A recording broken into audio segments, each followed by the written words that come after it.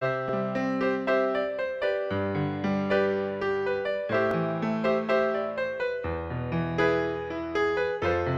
is Living Healthy with Your Health Potential, where we explore your options for better health. Brought to you in association with The Woman in You. Hi, welcome to Living Healthy. I'm your host, Sheryl Worthington Turgeon. Lyme disease has been around for several decades, and we still don't fully understand it. Meanwhile, many who have contracted the disease have been misdiagnosed and not received proper treatment until it has already taken hold. Today's guest is Lane Poor of Newport, Rhode Island, a retired music industry engineer and nature photographer. Lane was diagnosed with Lyme in 2003. This sent him on a journey of discovery, wanting to understand the intricacies of Lyme. He is currently writing a book about Lyme disease called The 3B's of Lyme. We'll discuss how Lyme has affected Lane, as well as the progress researchers, scientists, and the medical community are making around the globe. Welcome, Lane. Thank you, Sheryl. It's a pleasure to be here. Oh, we're so happy to have you here. It's really good. So maybe we could start with what Lyme disease really is. That's a fascinating question. And in amongst it is a lot of confusion about what the word Lyme means.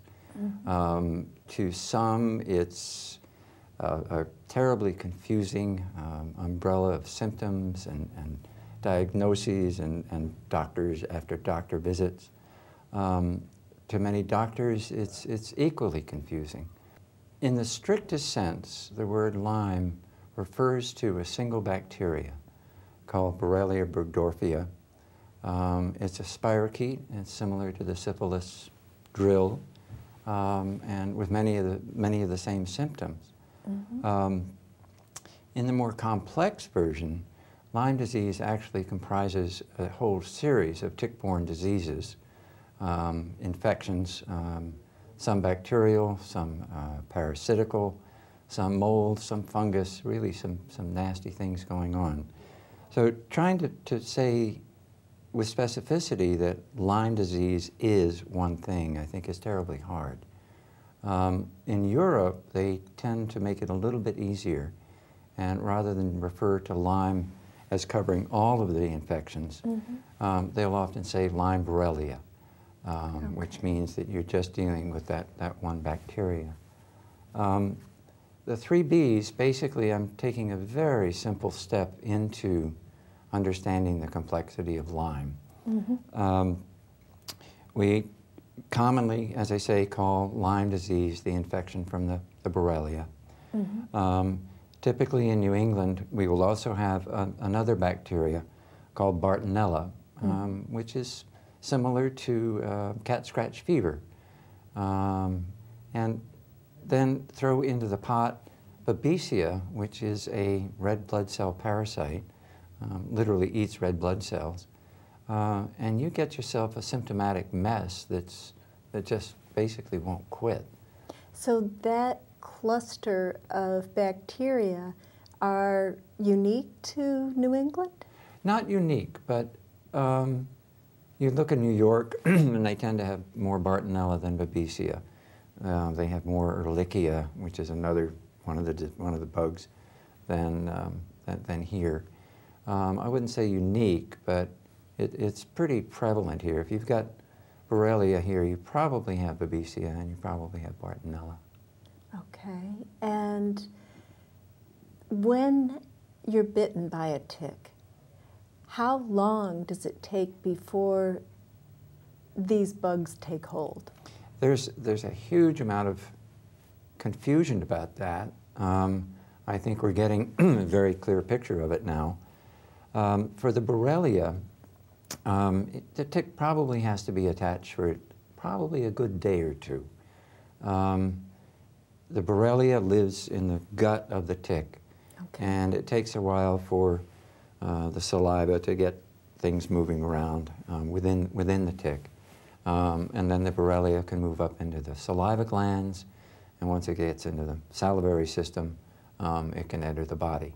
Mm-hmm. The problem is that some of the other infections, Babesia in particular, part of its life cycle is being in the gut of the tick, but also there's a funny reproduction that this parasite does, and it ends up in the saliva gland. And that enters your body within a couple of hours. It's very, very quick. A tick bite is it's a pretty complex thing, what the tick does. They have an anesthetic called, it's like lidocaine or Novocaine. And when they first start drilling into you, they put a little of that in there so that you can't feel the bite. Really? Yeah.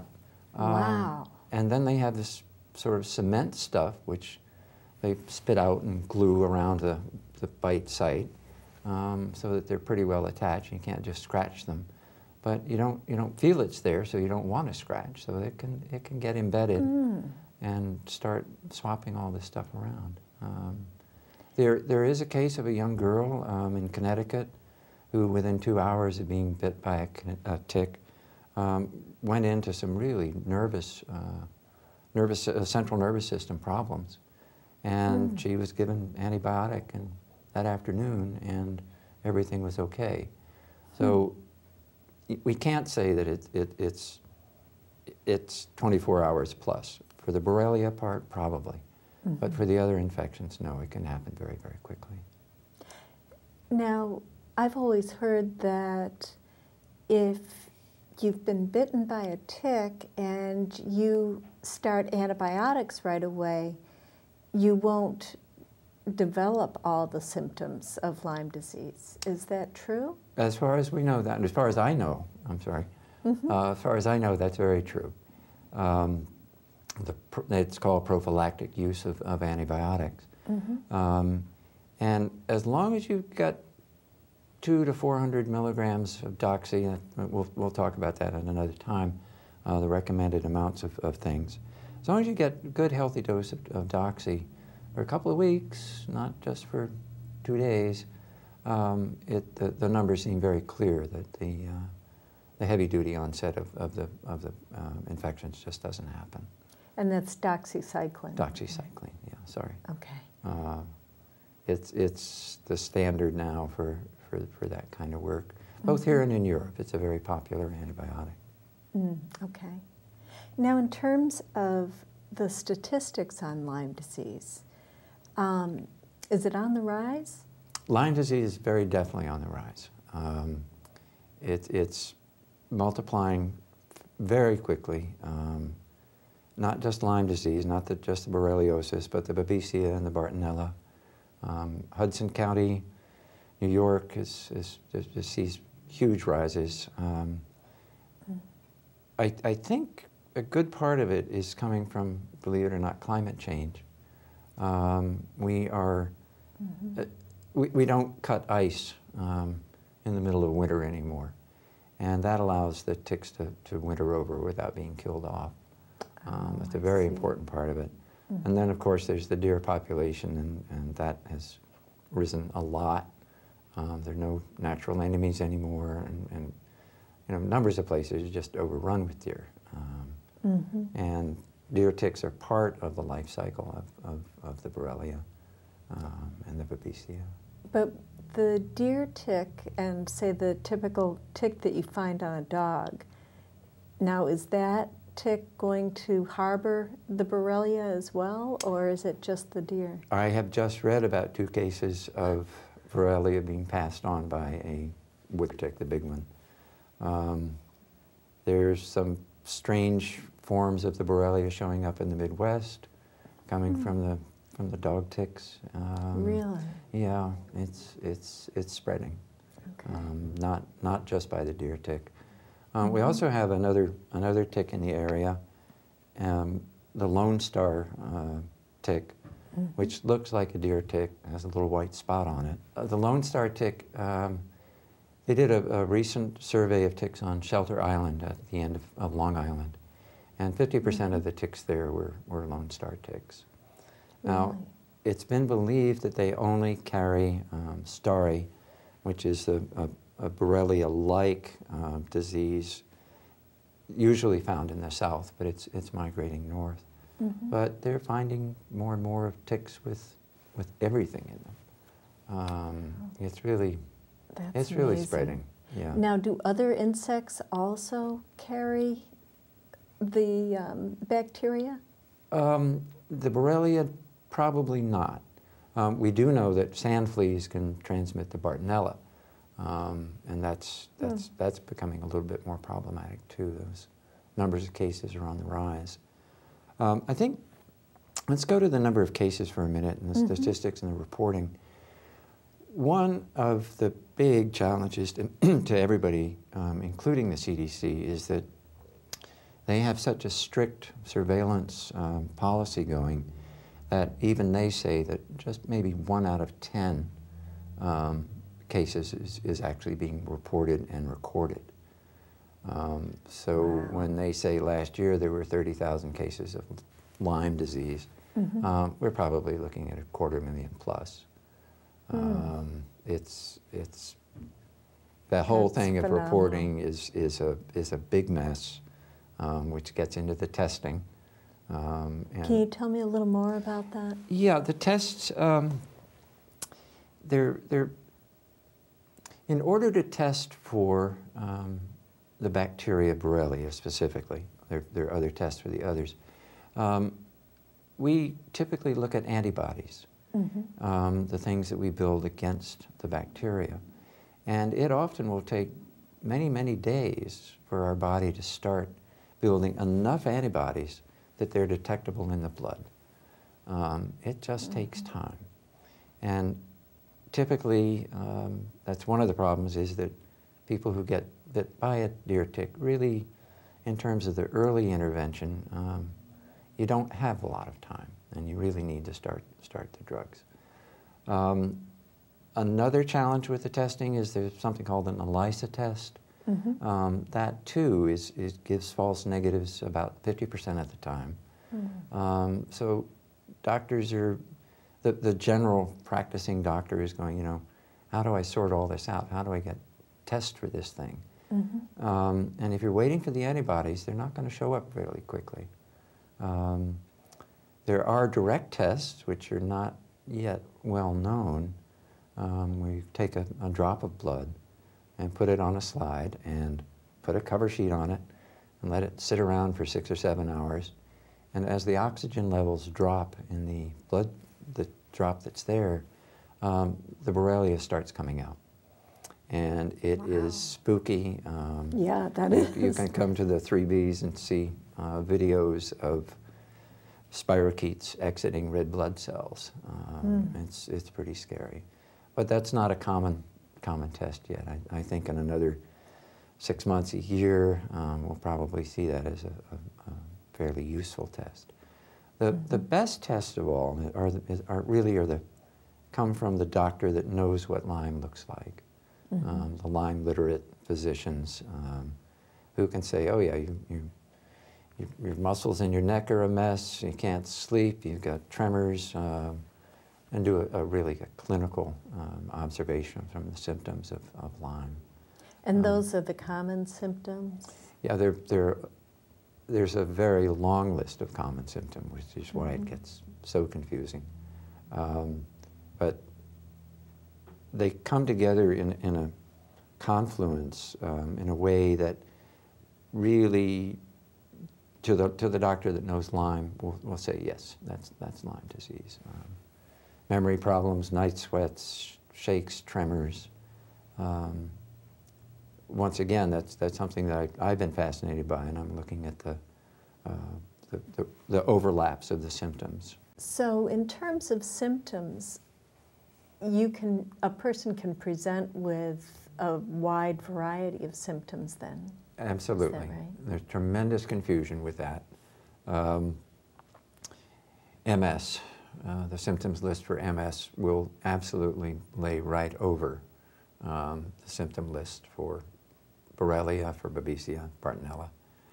And doctors will often misdiagnose Lyme as MS.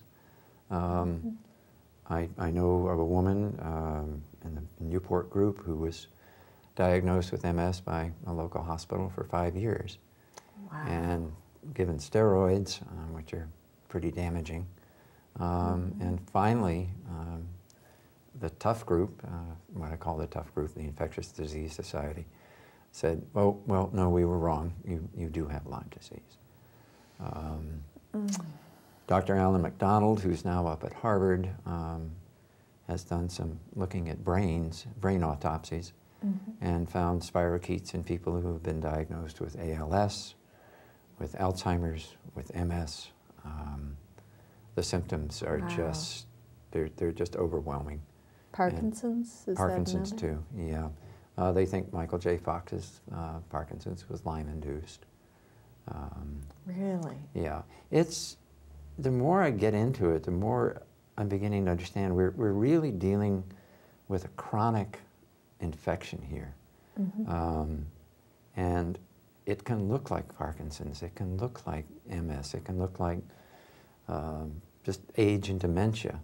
I know I went through a 6-month period where I had the tremors so badly I had to eat with a spoon. You know, and one of my doctors said, well, you know, we're not sure what it is, but it could be. And it's not, it wasn't. So it's... So when you first developed Lyme, can you tell me a little bit about what you went through? Well, when I first got Lyme, it wasn't clear to me at all what was going on. I was suffering from depression.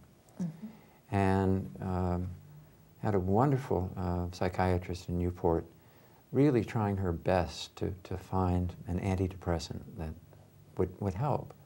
I was feeling internally a lot of anger, just brain wasn't working right, things didn't feel right, couldn't make complete sense of things, but I kind of knew how things should be, so I tried to form them into that.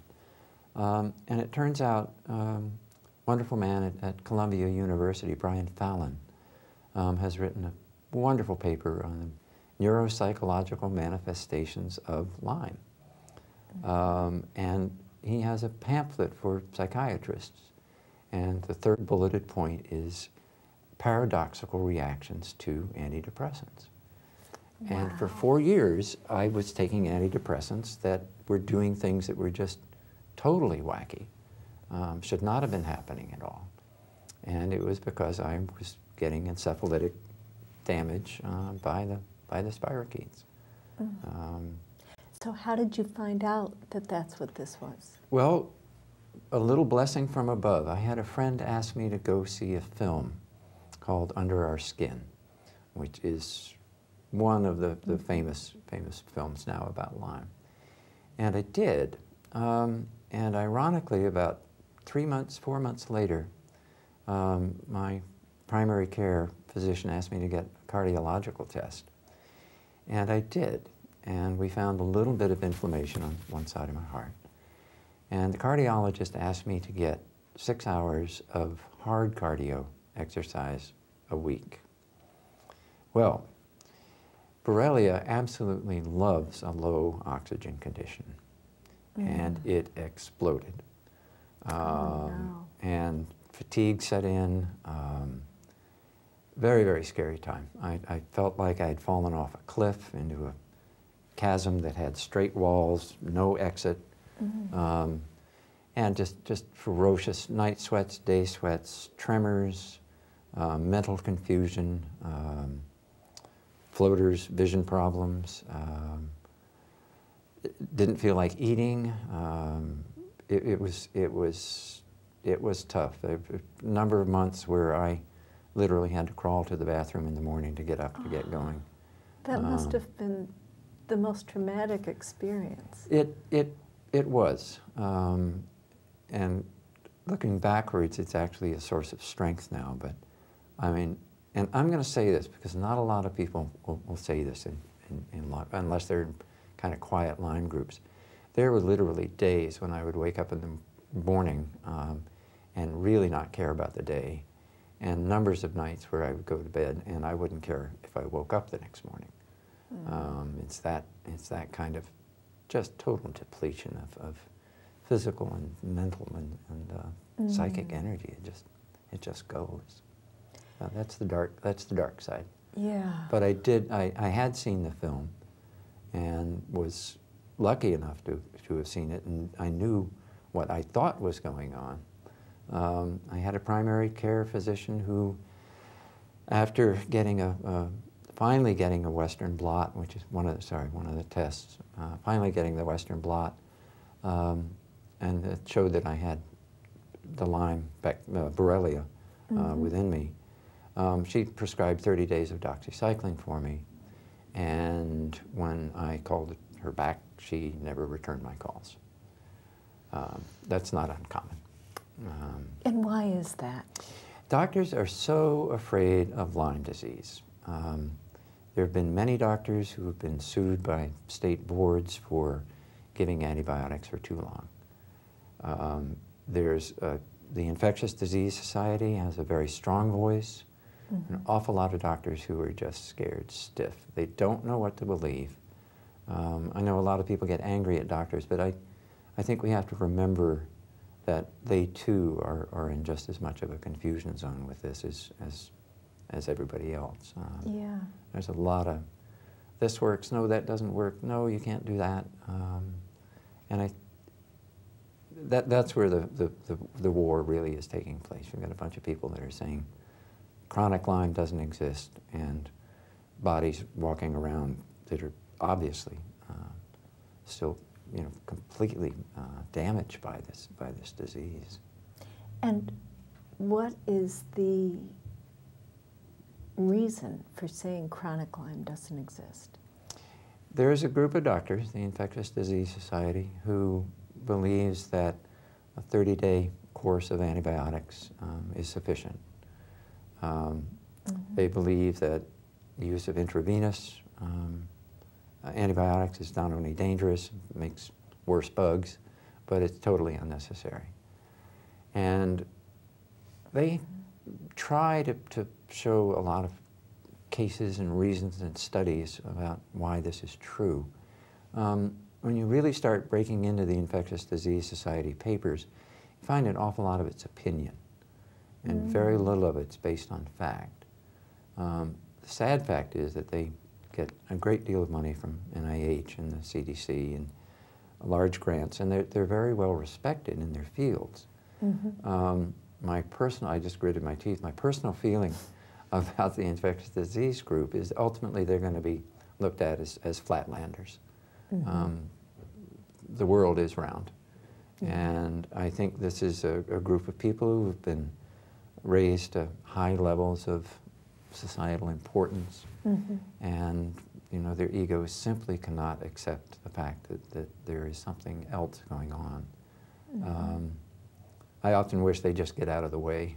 If you're not going to be part of the solution, just stop all the noise and confusion. Now, were you treated then for Lyme with a long-term course of antibiotics? Yes, I was. I was very fortunate to have met a doctor in Rhode Island who is so swamped that he's not taking patients anymore, Dr. Glore.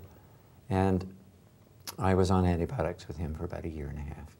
One of the things that I love about right now, we've talked about feeling hopeful about this, is that there's this wonderful blend of naturopathic and allopathic medicine that I see coming together. And everybody's saying, oh, well, this is really complementary. Many of the naturopaths are saying, well, the antibiotics, that's okay.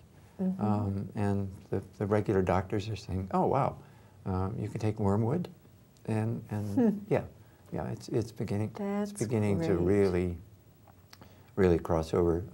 So you get the best of both worlds. Exactly. Yeah. Exactly.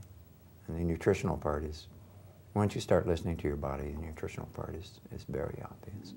Oh, it is. Yeah. And it's going to give you the nutrients you need to be able to actually overpower some of these bacteria. Overpower and rebuild.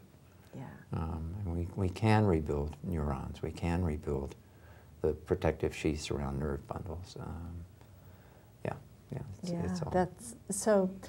Someone who has Lyme and who's feeling hopeless, what would you say to them?